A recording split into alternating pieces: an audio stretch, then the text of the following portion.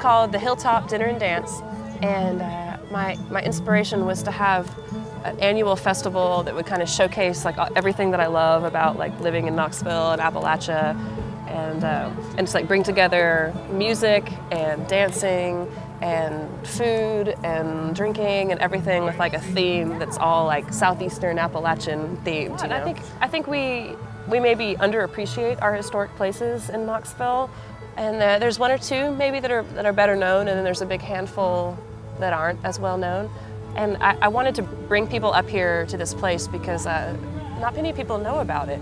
And every time I told someone it's at the Mabry-Hazen house, everyone always says, "Where's that?" And like, oh, it's this wonderful museum and place. I just fell in love with Mabry-Hazen house the first time I ever went here, and went on a tour of the museum and saw all the awesome stuff and heard the really interesting local history of the place.